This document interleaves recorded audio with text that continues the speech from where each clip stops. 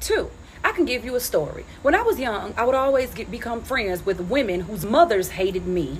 And the daughter didn't have a problem with me, but for some strange reason, the mother would always try to use me to make their daughter feel inferior, and then the daughter would try to let me go, but it never worked in the mother's favor. I never understood how an old-ass woman could be jealous of somebody that's literally 20 years younger than her. I dealt with that from high school all the way up into college, and now I'm not dealing with it, because if your mammy try me, I'm going to cuss that bitch out, okay? Because we grown. But what I'm saying is, a lot of us are trauma bonded with these friendships. A lot of us are walking around with broken hearts from these friendships. Want to know why? Because you're not even understanding fully that a friendship is a relationship. Let me take you down a trip of your friendship with the person that broke your heart the most. That was your friend. You had a honeymoon stage. Sis, bro. You wanted to dress alike. You wanted to do everything together. You planned business together. You planned trips together. You planned naming your kids together. You wanted all your friends to be friends, and you wanted your kids to be BFFs just like you and that person. And then one day, you didn't like them anymore.